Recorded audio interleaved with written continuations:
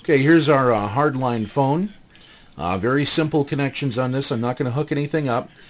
First of all, one of our sports announcers lost the power adapter. That would normally plug into the right side here. In the meantime, this uses two 9-volt batteries. Make sure you have two fresh 9 volts with you just in case. Also, make sure you shut this off when you're done. So here's the connection.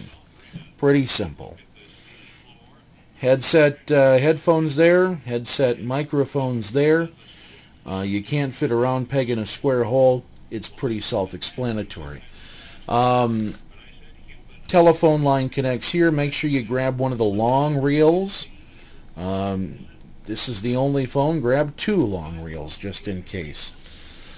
After you've got it connected up, here's your connections here. You've got your adjustments for your mic. Start at noon. Please adjust the levels with the on-site announcer, and your headphones as well.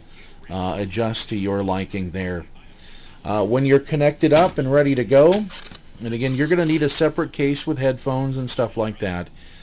Please pack them up properly. You're going to turn this on. That supplies power. You're going to turn this on. That grabs the line, and you should hear a dial tone. And then you'll dial like normal. When you're done, disconnect. If you need to, and then shut the power off. If you need to redial, it's pretty simple. You can just leave the power on. And this is just like hanging up the phone and turning the phone on and off.